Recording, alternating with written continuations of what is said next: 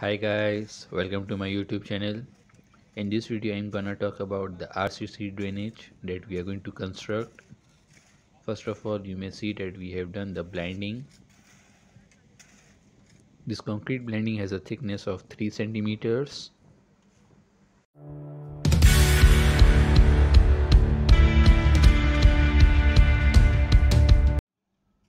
So first of all, you may see that the excavation had been carried out.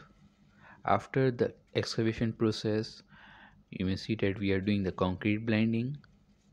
The total width of our drainage is going to be 1.2 meters. With the help of transit mixer, you may see that we are pouring concrete. We had placed the levels. For each 1 meter we had a slope of 3 centimeters. We have to make sure that we give a slope so that the water may flow out. You may see here that after the concrete blending we have placed the reinforcement bars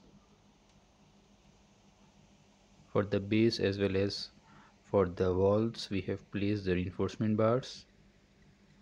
Y12 are the U bars while Y10 are the runners.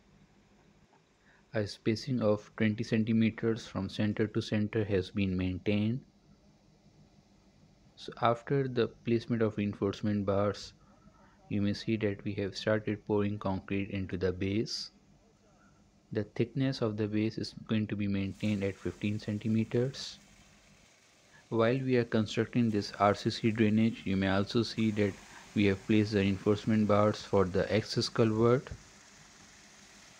For access culverts, we are constructing the walls with a thickness of 20 centimeters. The base is also having a thickness of 25 centimeters. Apart from the access culvert, the walls of this RCC drainage will be constructed with a thickness of 15 centimeters. You may see that this is our water collection chamber. The water is going to be entering through this chamber and then it will pass or flow out through this box culvert. So in this chamber we are also going to do the stone pitching. The stone pitching will be done with a thickness of 20 centimeters. Now you may see that we are connecting this our RCC drainage along with the wing wall. So you may see that we are pouring concrete with the help of transit mixer.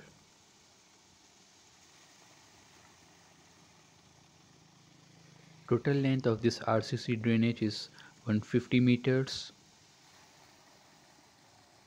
At each interval of 20 meters, we are also going to construct access slabs so that the people can walk over this RCC drainage. If you have any questions or comments, you can write in the comment box.